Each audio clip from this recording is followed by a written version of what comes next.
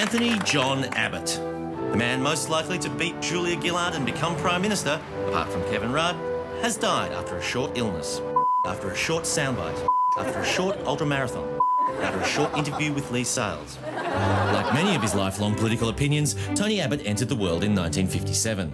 It was a very difficult birth. His delivery was drawn out and painful, much like his speeches. Born in London, Abbott's family fled comfort and lack of persecution in England, coming to Australia on an overcrowded boat. At Sydney's elite Jesuit schools, the young Abbott was imbued with a strong belief in the principle that all people are created equal, that all men are created equal, that all white men are created equal, that all Catholic white men are created equal.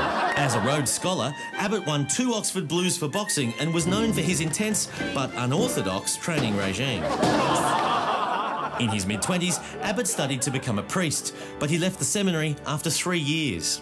Tony was always uncomfortable about homosexuality, so not entering the priesthood was probably the right call.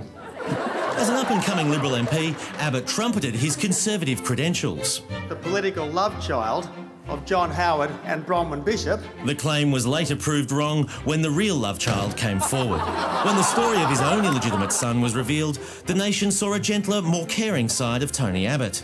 What do you know, eh? DNA tests would later reveal Abbott's gentler human side was in fact someone else's. Mr. Abbott's paternity test came back negative.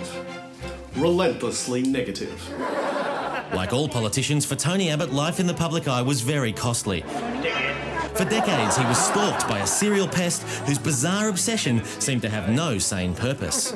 In 2009, Abbott became opposition leader and surprised many with his ability to connect with voters. He proved such a success as opposition leader that after the 2010 election, he was given the job again. For a time, it seemed inevitable he would become Prime Minister, but instead of developing policy, Abbott split his time between intense exercise, earning extra cash as a model for workplace safety gear, and scowling at journalists.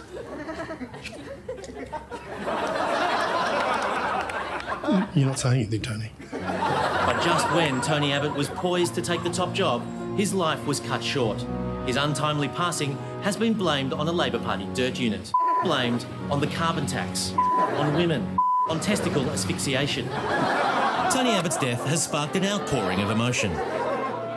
We'll remember the humour, the fun, the friendship and the fascination. He was incredibly loyal, very, very strong. He was a very human man. Truly an intellectual nobody. And it's like the whole world's caving in.